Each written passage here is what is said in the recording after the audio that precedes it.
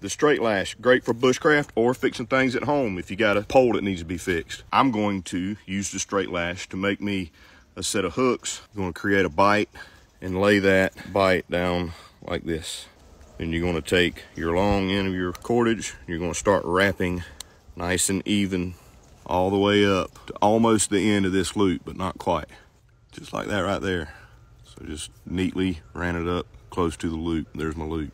So now what we're going to do is we're going to take the end that we were wrapping and just run it through the loop and hold it right there. And then now you grab your original end and you just pull, and it's going to pull that other tag end into the lashing there. Trim your ends off, and that is the straight lash.